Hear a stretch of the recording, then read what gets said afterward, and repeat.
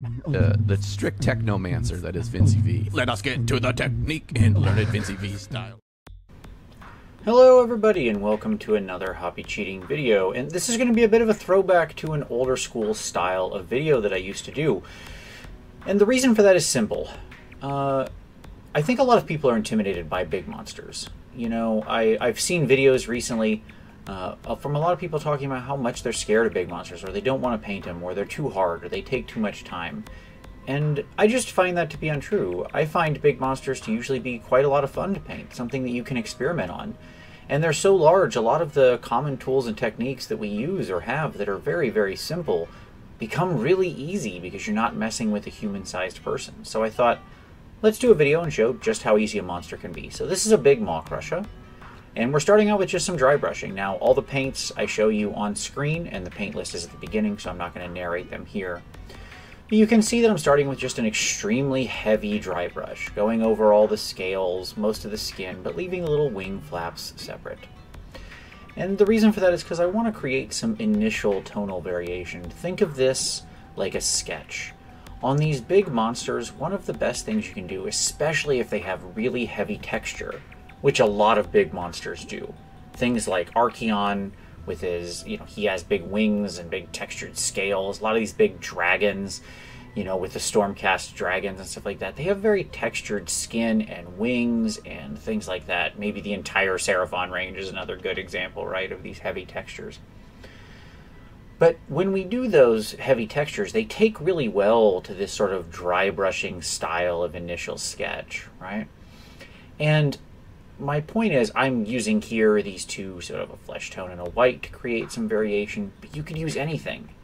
The key is we just want them to be bright colors so that later, when we start using some glazes and things like that, we can bring more tones in. And a lot of what we're going to do from here is going to bring them down. Notice that I'm also doing things like these bony protrusions. Just because they're a detail doesn't mean we can't dry brush them, right? I turn the dry brush sideways, hit all those little bony protrusions, and now they're pre-painted. I'm going to do that again a couple times.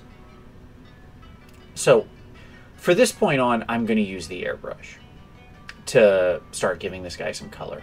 And I take off the airbrush protector tip because that will let me be much more accurate. That little tip on the end of your airbrush actually kind of bounces the air around and makes it less exact of a point. Please note, if you're going to do this, you must be extremely careful and confident with your airbrush, as if you bang that tip into any part of this model, you will ruin it. Even a tiny bend ruins it, and then you will need to go buy a new airbrush needle. So if you're going to do this, please be careful. But I like it because I use the airbrush quite a bit. I'm fine with doing it, and it makes it very easy to get exactly where I want. It makes the line very thin if you have a good amount of airbrush control, as you'll see here as I work through the thing, and I'm just being quite specific with where I'm applying the color. Now, in this case, I am using an airbrush, and you can see I'm being pretty precise with where I put the colors versus where I don't. And this mix goes over wonderfully over medium flesh tone, giving you a really nice amount of flesh looking incredibly dynamic. Or scales, or whatever this happens to be.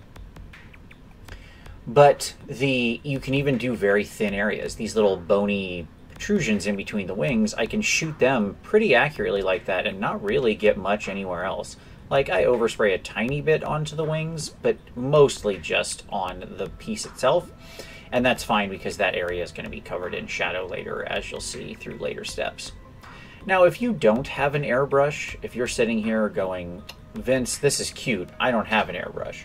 Well, my first recommendation to you would be buy an airbrush. I mean, for the cost of literally less than this model that I'm currently painting, you can get an entire airbrush setup. And in your living space, you need about a 3-foot by 3-foot area to set up everything for an airbrush. Like a small kindergartner's desk would be plenty of room for your airbrush. But if you absolutely can't get one and don't have one for various reasons, that's fine. Then just do all this with glazes and a big brush, right? Get yourself a big, flat, cheap, flat brush. Big, very big. And apply this all as glazes, and it will work fine. No difference at all. You could do the same thing. Like, I'm working here with a mix of contrast and inks. I'm doing the airbrush because it's faster, but I could certainly do it with a big glaze brush as well. Now I want to go back in, and I'm just adding more yellow and more yellow to the mix to sort of increase those highlights. Big monsters need big contrast and big variation. So I want to make sure that I really make this thing interesting. When you have a surface that is a lot of the same type of material, if you just make it a color, it's boring. That's why I'm creating these hot spots of color where the muscles are gathered, that are pointing up in the air, that are, would naturally catch more light, and you can see that. Now here I actually go back to the dry brush to pick out some of those final scales. Again, if you were just doing this all with glazes, no problem. You would do all the steps that I did, and you'd go back to the dry brush. And you notice here I'm really just focusing in on the highest highlights, putting a tiny amount of white. Now I really, really wiped almost all the paint off of this dry brush, okay? It is, as you can see, barely leaving anything behind. So this is exactly the opposite of what I did at the beginning, right? In the beginning, I was doing a super heavy dry brush. Just didn't want it to run down into the cracks. Here, I'm doing it, much, much lighter. And notice I go over all of these little bony protrusions again, because these things are the most annoying part of the Maw Crusher. Why not dry brush them and speed this whole process up later? Because then they'll already be in the right area of color, and it's just maybe applying a little detail. The other thing I want to do, contrast and tonal variation is more than just a contrast of value. It's also a contrast of hue. And I had base coated this guy in red because if you've watched any of my videos, you know that red is an excellent undercoat for green because it acts as a natural complementary color and shadow. So here I've taken some red earth and thinned it down to a glaze to build back in some of those shadows. Just again, the red over the green will have a different look than the green over the red. And when you mix the two together, you get a really interesting combination. And then I'm going to use that same red to get in there and start working on the flesh. Now, I'm not going to be super duper concerned with the flesh, especially the stuff underneath him. I'm going to try to make it look nice. Like most animals of this kind of type or imaginary creature, it does have a lighter belly, is how I'll paint it, than the rest of it. And I think this is often a challenge for people, as that part is in shadow. Well, the key is you don't have to darken it too much, you just don't make it quite as bright as it might otherwise be. So this is just me using that red earth and flesh tone to start creating it. Because I already applied the dry brush over the red, I had a great value sketch. So I can work thin here and just build this up.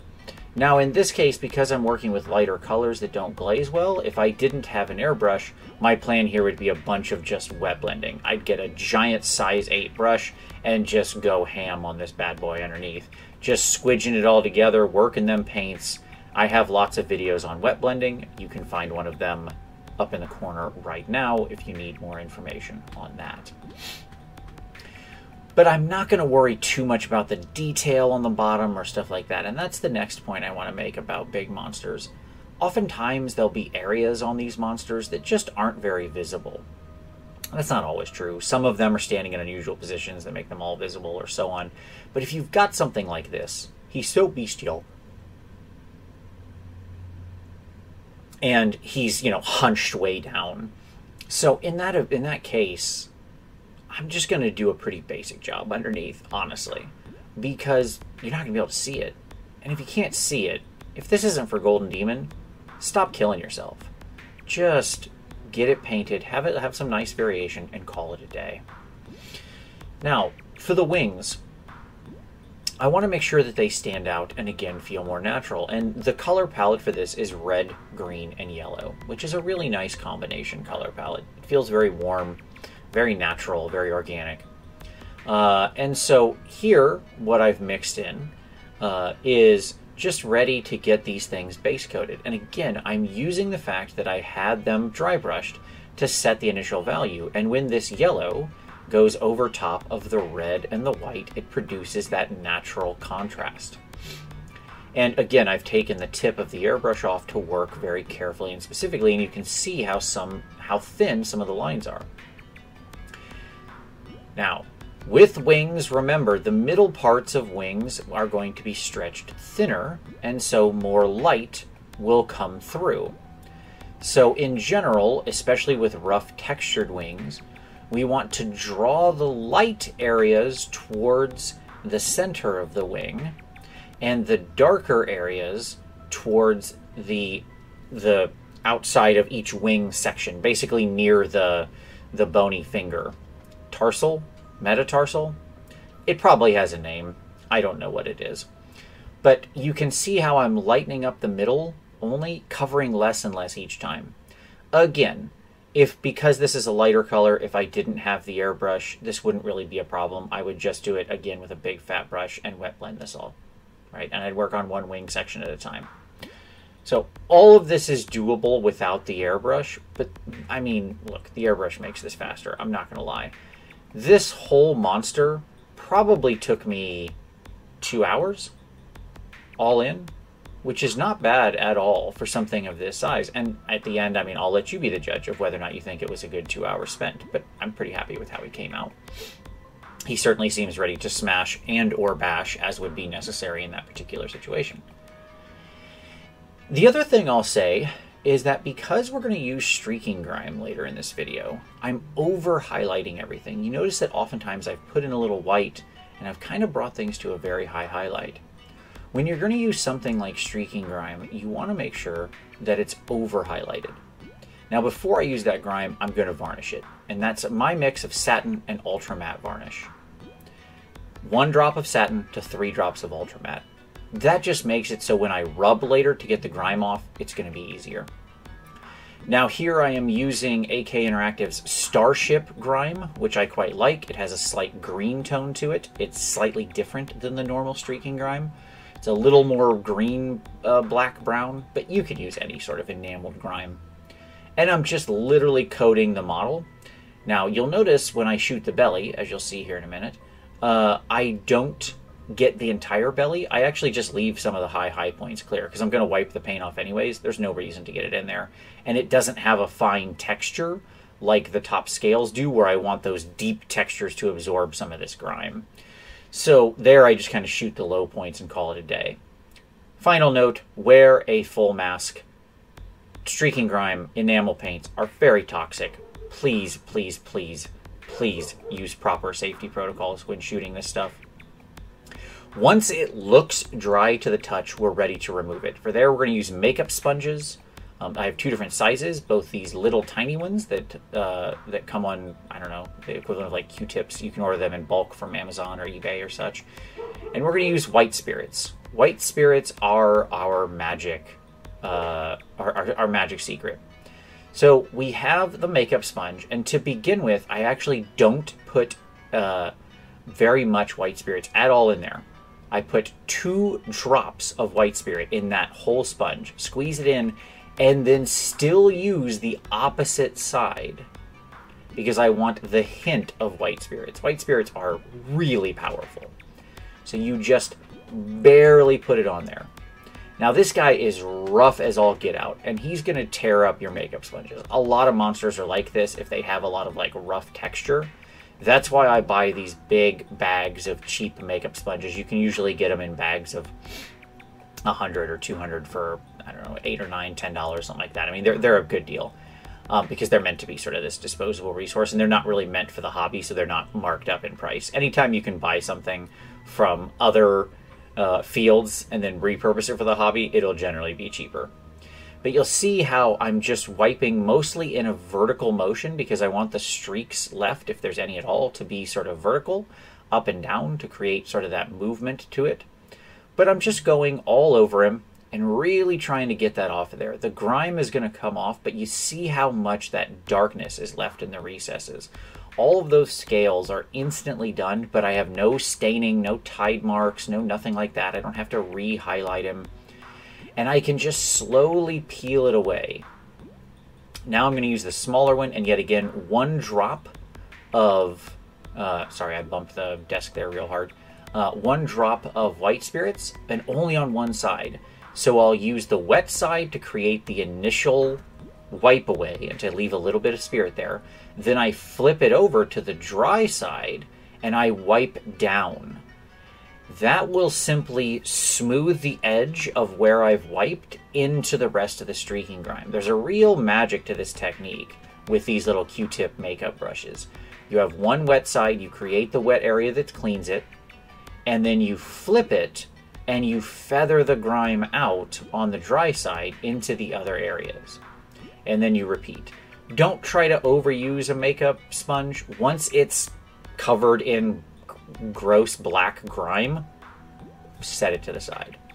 You will go through a fair number of these, but I mean, like this guy as a whole, I think I used 5 makeup sponges and about a dozen of these little Q-tips. So not too bad, really. But you can see how once he's all cleaned, we've just added more wonderful color and tone and texture to him. So now it's just finishing the details. Many monsters have a sort of primary element. Their scales, their skin, things like that. If you look at, again, the new Stormcast dragons, they're mostly one thing. Scales, skin, whatever you want to say, right? Same with this guy. Same with a lot of monsters. The Seraphon monsters, again, being a good example, right? The big Mega Gargants, mostly flesh, and so on and so forth. But what makes all of your work and tonal variation and contrast in the color pop is when you also get those other details popping. So this is the longest step I did, which was going through and just drawing those thin lines on all of the bones. But look at how much more the green contrasts now that there's the white to make it stand out. Now, this is a fun step. And on all my orky things, I always use this Orcish Dermis from Scale 75. It's this beautiful pink color. It goes on really bright pink, but then it actually dulls as it dries. It gets quite dull once it's dry. I really love it. And it adds a little bit of pink color into the green. 1, that makes it seem like there's blood under the skin. 2, that makes the thing feel more alive, because we as humans recognize living things as having these pink tones. And 3, it adds this wonderful value and contrast, right, of a slightly different color. And I'm focusing mainly on the face because now there's an interesting reddish color on the face. Human eyes naturally track toward red. And so by adding those slight pink tones to the face, we highlight the most important part of the face and draw the attention there, making it seem, again, like we're really doing a better paint job than we are, because people will just look at the face and then the rest just becomes kind of the high contrast work that we've done. Things like these straps, I'm not going to spend as much time on, right? Because they're not as important. They do break up the skin, which is a cool look. Any little elements that break up big, flat, samey areas are good. We already did a lot of high contrast work, but these things help us go farther. But I'm just going to give them a nice coat of Rhinox hide to get them a different color. And then I take a little bit of that deck tan that I've been using for the bone that was still on my palette and just kind of give each strap a little bit of a fast edge highlight. And you'll notice how on the top I'm doing kind of a stabby dabby line, and then on the bottom I'm just stippling, just to create some visual interest. I would consider this an optional step. It would have looked fine without this, is my honest answer. But, you know, we got to try a little hard, right? I mean, it's fun. And by the way, that probably took 5 minutes, so it's not that big of a thing. Next thing, because I just drew a bunch of straight lines on the bones, I do want to create just a little bit of more smoothness to that, a little bit of a transition. So I grab my old friend Agrax Earthshade, I'm just loading up a brush, and I'm just pulling it down to the bottom on every one. Quick touch of the Agrax to every little bone, again, not too long. Now the metals. Alright, so this is a complicated recipe, but this is how I do my copper. 3 drops of copper, 1 drop of gold, and then 1/128th of a teaspoon of pigment, and then 2 drops of flow improver. Yes, I know. If you watched the previous video on painting the army that this guy belongs to in a week, you'll be familiar with this recipe, but I did want to restate it here because it is a very complicated recipe. But to me, it just creates a copper I really, really love. You do have to mix this extremely thoroughly. Anytime you're working with the pigment by putting it into normal paint, you need to really mix it because that pigment has to be moved around there. But this creates such a wonderful, nice, rich copper tone that covers in one easy pass. It's still highly liquid. It's super shiny. I just really love the recipe. I don't generally believe in recipes, but with metals, it's kind of a thing. Now we're just going to add a little bit of quick variation in a sort of non-metallic style. So where there would be shadow, I'm taking some of that brown ink, dropping a little on, and then feathering it out. Then we're just adding some silver highlights. I'm using pale burnt metal to just quickly create some scratches, edge highlights, stuff like that. Again, you want that stuff to be varied. Even though we're going to weather the copper here in a moment, it's still metal. It would still reflect light. The last step is some nilic oxide, which you'll see me get to here in a moment. But you can see that guy's done. That's it, right? Like I said, this whole thing maybe took me 2.5 hours, and I think he looks pretty cool. I'll let you judge for yourself. But this was a combination of a lot of simple techniques. Glazes, whether through the airbrush or through a traditional brush, dry brushing, stuff like that. So, if you liked this, give it a like. Subscribe for additional hobby cheating in the future. There's some images here for you to look at of the finished guy. I do hope you enjoyed this, and I hope this helped you lose the fear of painting your big monsters and helps you to get those big Gribblies on the table. If you've got any questions, drop those down in the comments below. I always answer every comment that's left on my videos. But as always, I thank you very much for watching this one, and we'll see you next time.